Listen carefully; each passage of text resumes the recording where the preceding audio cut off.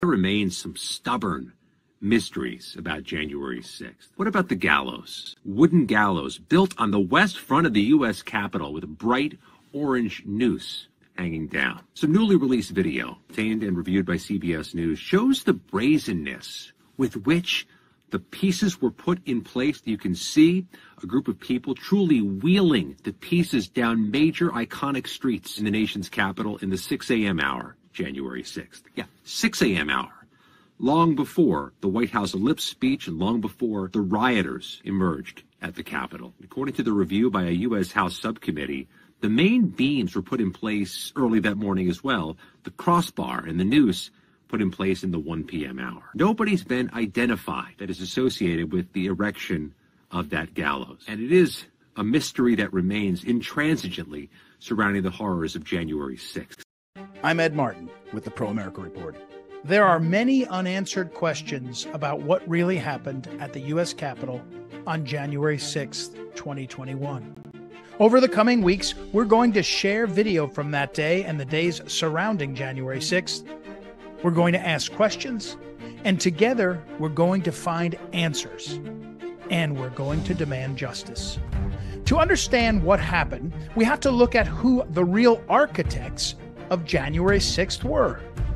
Not the thousands of people who assembled, or even the people who called them to assemble. Who took that event and weaponized it into the dark day it became? Who set the narrative in motion? Who planned and staged the now infamous optics of January 6th? Like this, the infamous gallows. The media said the gallows was built because MAGA supporters intended to hang someone, maybe Mike Pence. The picture of the gallows, perfectly framing the Capitol, became a defining image of January 6th all around the world. So, who built the gallows? Let's look at the facts. Early morning footage captures 3 individuals unloading wooden pieces of what would later be assembled into the gallows. Separate footage, though grainy, seems to show 2 more participants arriving at the same time by taxi. Together, the 5 people proceed to assemble the now infamous gallows. Over 1,000 patriots have been arrested after January 6th. But these 5, these few who built the gallows on camera, they remain nameless and unknown to the public.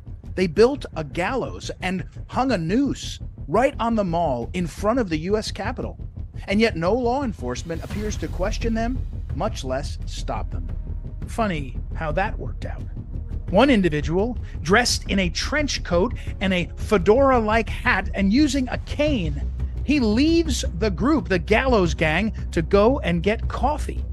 Remember, it's 6:45 or so in the morning. There are very few, if any, coffee spots open at that time of day. Luckily, the trench-coated man I call Mr. Coffee, he knows just where to go.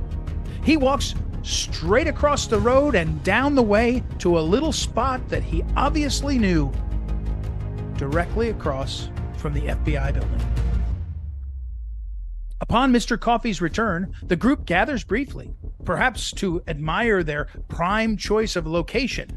It was, after all, perfect for the coming photo op to spread the narrative about January 6th. Shortly after this, both the taxi and the van have left the scene, disappearing as mysteriously as they arrived. Almost 3 years has elapsed since January 6th, and many questions persist. Why, with all the FBI's resources, does Mr. Coffee's identity remain unknown? And what about his team with their premeditated, prefabbed plywood and wheels that were used to build a platform to supposedly hang someone? Wouldn't these people be persons of interest? Shouldn't federal law enforcement care? Neither the January 6th Select Committee of Nancy Pelosi and Liz Cheney, nor the FBI, despite having arrested over 1,000 Americans to date, seem to have taken any interest in the case of that sharp-dressed Mr. Coffee and his gallows-building team. We wonder, is there more to the story? There's someone out there who knows Mr. Coffee.